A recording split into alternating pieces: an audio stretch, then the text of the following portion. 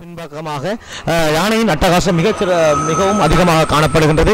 பொதுமக்கள் இந்த பக்கம் அதிகமாக பொதுமக்கள் வாழ்கின்ற இந்த நேரத்திலே மாலை நேரங்களிலே இந்த யானைகளின் அனைத்தும் பொதுமக்கள் வாழ்கின்ற பிரதேசத்துக்கு செல்வதனால் மிகவும் பாதிப்பான ஒரு நிலையாக காணப்படுகின்றது. பல பிரதேசத்துக்கு யானை வேலிகள் அமைக்கப்பட்டிருந்தாலும் ஒரு சில பிரதேசத்துக்குள் அமைக்கப்படாததன் காரணமாக பொதுமக்கள் வாழ்கின்ற இந்த இடங்களிலே பாரிய பாதிப்புகள் ஏற்படுவதாக காணப்படுகிறது.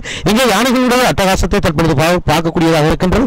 மக்கள் வாழ்கின்ற இந்த இடத்துக்கு மாலை நேரங்களிலே பல யானைகள் இங்கே குறுக்கர செல்வதனால் மிகவும் ஒரு பாதிப்பான ஒரு நிலையாக இங்கே காணப்படுகின்றது.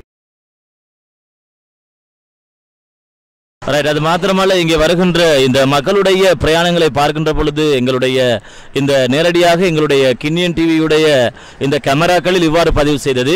ஆனால் இதே பார்க்கின்ற பொழுது இவர்களுக்கு மிக முக்கியமாக இந்த இடங்களில் ஒரு யானை வேலி ஒன்றை அமைப்பதற்கு நிச்சயமாக ஏற்படுத்தி கொடுக்க வேண்டும் கியாஸ். அதோடு இந்த அட்டகாசத்தை தருவதற்கு இந்த யானை கூட்டங்கள் இவ்வாறு இந்த வீதியில் குறுக்க இருக்கின்ற பொழுது எங்களுடைய இந்த பிரயாணிகள் மிக அசௌகரியங்களை எதிர்நோக்கி வருகின்றார்கள்.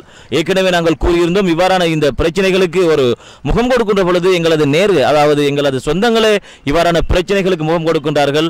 எனவே இதனை எங்களுடைய அரசாங்கமும் அத்தோடு இங்கே இருக்கின்ற ஆட்சி அதிகாரத்தில் இருக்கின்ற நாடாளுமன்ற உறுப்பினர்கள் அத்தோடு பிரதேச சபை தலைவர்கள் ஆகியோர்கள் உடனடியாக இதற்கான செயற்பாடுகளை நடத்த வேண்டும் என்று நாங்கள் இந்த ஸ்தலத்தில் இருந்தே இப்பொழுது நாங்கள் இந்த செய்தினை தந்திருந்தோம். கிண்ணியா வீதியிலிருந்து மூதூர் அத்தோடு மட்டக்களப்பு அம்பாறை போன்ற வருகின்ற வீதியாகவே இந்த வீதி அமைந்திருக்கின்றது. இது சம்பந்தமான முடிவுகளை எங்களுடைய அரசியல் அத்தோடு அரசியல் சார்ந்த ஏனையவர்கள் ஒரு முடிவினை தருவார்கள் என்ற ஒரு நம்பிக்கையோடு நாங்கள் இப்பொழுது விடைபெறுகின்றோம். இது மாற்றத்துக்கான அதே சக்தி கிண்ணியன் டிவியுடைய விசேட செய்தி பார்வையிலிருந்து என்னுடன் இணைந்து கொண்ட நண்பர் கியாசுடன் இருந்து விடைபெறும் நான் ஜமாலுதீன் ரஃபியுல்லா. மாற்றத்துக்கான அதே சக்தி கிண்ணியன் டிவி. இது தொடர்பாக யானையின் அச்சுறுத்தலுக்கு உள்ளாகும் ஊர் மக்களையும் சந்தித்து கருத்துக்களையும் பெற்றுக்கொண்டோம். நாவலடியிலேருந்து நாகராஜா ரமேஷ் கேட்குறேன். நாங்கள் 2009 இங்கே குடி வந்தாங்க. வந்து இந்த 9 வருஷம் அந்த காட்டு யானையால் பெருங்கரைச்சல். இந்த நிறைய பேரை வீடு உடைச்சிருக்கு, சில பேரை கடையில் உடைச்சிருக்கு, அரிசி மாவெல்லாம் சாப்பிட்டு போயிருக்கு, தென்னம்பிள்ளையெல்லாம் உடைச்சிருக்கு. சில ஊடகங்கள் வந்து வீடியோலாம் எடுத்து தொலைக்காட்சியிலையும் போட்டாங்க. அரசியல்வாதம் வந்து பார்த்துருக்காங்க. இப்போ சில பேர் சொன்னால் நிறைய பிரச்சனை வந்து பார்த்துருக்காங்க. வந்து பார்த்தவங்க இது வரைக்கும் எதுவும் செய்யலை.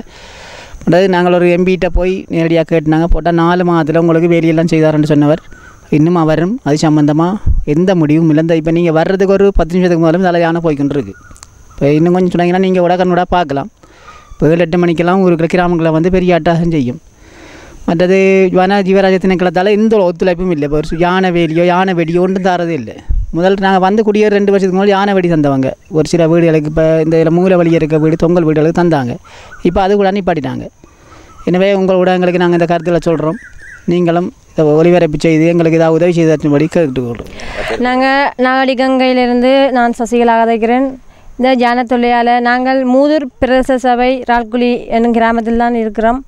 ஆனால் இந்த ஜான தொல்லையால் சரியான கஷ்டமாக இருக்குது. ஸ்கூல் பிள்ளைகள் 7 மணிக்கு ஸ்கூல் போகிறாங்க. ஆனால் 7 மணிக்கு ஸ்கூல் வீதியை கடக்கும்போது யானை குறுக்கறுத்து வரும்போது அதுகள் விழுந்து விளிம்பி யூனிஃபார்மெல்லாம் ஊற்றியாகி அப்படி தான் போகிறாங்க. ஆனால் இந்த யானைக்காக ஒரு ஒழுங்கும் செஞ்சு தர மாதிரி எதுவுமே இல்லை. விடிய நித்திரை இல்லை, ஒரே முழிப்பு. விடிந்தால் ஸ்கூல் பிள்ளைகள் அனுப்புறதுக்கு கஷ்டமாக இருக்குது, சாப்பாடு செய்ய கஷ்டமாக இருக்குது. மற்றபடியால் நீங்கள் இந்த யானை வேலியை வீதியில் ஒரு மின்கும்பல் இல்லை, இருட்டென்றால் கடும் பயம். நாய்கள் குலைத்தாலோ எழும்பி யானை வந்து நிற்பது, திடீரென்று போனால் யானை நம்மளை தாக்குறது மாதிரி தான் இருக்குது. ஒரு சரியான பயங்கரமாக இருக்கிறது. இது சம்பந்தமாக நீங்கள் தான் ஒரு நமக்கு ஒரு இதை செஞ்சு தருமாறு மிக தாழ்மையுடன் கேட்டுக்கொள்கிறோம். இந்த கிண்ணியன் டிவிக்கு ரொம்ப நன்றியை நாங்கள் தெரிவித்துக் கொள்கிறோம். මගේ නම ඔදේසි. මට උදේ පාන්දර ඉස්කෝලේ යද්දිත් අලියා ඉන්දී කියලා බයයි. හැමතිස්සෙම අලියා කැලේ ඇතුලේ ඉන්නවා. කිසිම පහසුකමක් නැහැ, නිලධාරියෙක් බලන්නේ එක. අනික මේ අලිය එනවා 7ක් 8ක් 10ක් එනවා. අලි රැයකට යන්න පාරේ යන්න බෑ එක. මොකද මේ ළමයි හම්බෙන්න ඉන්න ගෑනු අය එක්කන් යන්න කවුරුත් එන්නේ නැහැ ට්‍රීවිල් එකකින් බෑ කියලා කියනවා. ඉතින් අපි කොහොමද ඉතින් මේ ජීවත් වෙන්නේ මේ ගම් වලනේ? කිසිම ආරක්ෂාවක් නැතුව ඉතින් කියනවා මේ ගමේ ඉන්න GS නෝනට කියනවා, මූතුරු එකේ AG මහත්තයට කියනවා.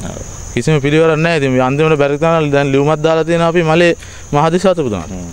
රැයකට එළියකට බහලා යන්න බෑ. එක්ක ගේ පිටිපස්සේ හිටගෙන ඉන්න. ඉතින් මේ තල්ගස් වලින් තල් වැටෙන නිසා තමයි අලි එන්නේ. ඉතින් අපිට බෑනේ අල. ඉඩම් දෙයක් තියෙනවා. ඒ දෙක තමයි මූලික කාරණාව. හරිද?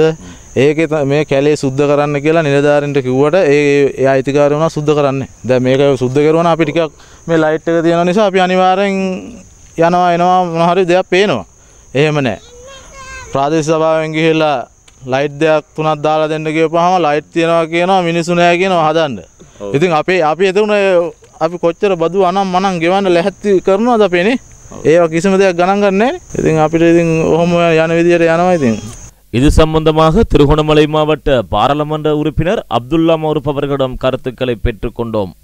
திருகோணமலை மாவட்டத்தில் அண்மையில் யானைகளின் தொல்லையினால் பல உயிர்களை காவு கொண்டிருக்கின்றது, பல வீடுகள் அளிக்கப்பட்டிருக்கின்றது. அச்சத்துடனேயே மக்கள் வாழ்ந்து கொண்டிருக்கின்றார்கள். திருகோணமலை மாவட்டத்தில் குறிப்பாக மூதூர் பிரதேசம் பல எல்லைகளை கொண்டது. சேர்விலை பிரதேசத்திலிருந்தும் கந்தலாய் பிரதேசத்திலிருந்தும் மூதூர் பிரதேசத்திலிருந்தும் கிண்ணியா பிரதேசத்திலிருந்தும் மூதூர் எல்லைகளுக்குள் யானை பிரவேசிப்பதற்கான வாய்ப்பு கூடுதலாக இருக்கின்றது. இந்த வகையில் நாவலடி பிரதேச ராக்குடி பிரதேச மக்களுக்கு இதனால் ஏற்படுகின்ற விளைவுகளை நாங்கள் அண்மையில் கண்டோம். மூதூரிலே ராக்குடி பாலம் கழித்தவுடன் 2 தென்னந்தோட்டங்கள் முற்றுமுழுதாக அளிக்கப்பட்டது. அதே போன்று இருதயபுர வட்டாரத்தில் நாராயணபுரம் 100 ஏக்கர் என்கின்ற பிரதேசங்களில் இம்முறை வயல்கள் அளிக்கப்பட்டதோடு மட்டுமல்லாமல் 11 பேருடைய வீடுகள் அளிக்கப்பட்டிருக்கின்றது. சிலர் தாக்கப்பட்டிருக்கின்றார்கள். மாறாக மூதூர் பிரதேசத்தில் 36 கிலோமீட்டருக்கு அனுமதிக்கப்பட்டிருந்தும் கூட ஒரே 1 கிலோமீட்டர் தான் அங்கு யானை வீடு இடப்பட்டிருக்கின்றது. இன்னும் 1 வருட காலத்துக்குள் 95% யானை தொல்லையிலிருந்து விடுதலை பெற்றுத்தருவதாக கூறியிருக்கின்றார்.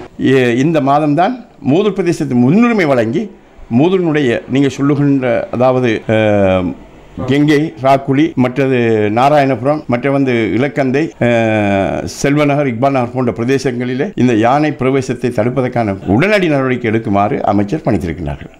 அதனை நடைமுறைப்படுத்துவதற்கு மாவட்ட அபிவிருத்தி குழு தலைவர் என்ற வகையில் நான் பல முன்மொழிவுகளை வைத்திருந்தேன். அதை இம்முறையும் அவர் வைத்தபோது அவர் இந்த விடயங்களுக்கு எங்களுக்கு பதிலளித்திருக்கிறார்.